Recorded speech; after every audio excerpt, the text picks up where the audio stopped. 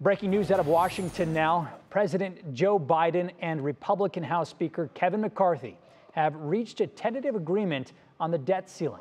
Treasury Secretary Janet Yellen has warned that without creasing the U.S. government's $31 trillion debt, the government would run out of cash to pay its bills by June 5th. Republicans have said any deal must include a cut to federal spending. It has historic reductions in spending, consequential reforms that will lift people out of poverty into the workforce, rein in government overreach. There are no new taxes, no new government programs.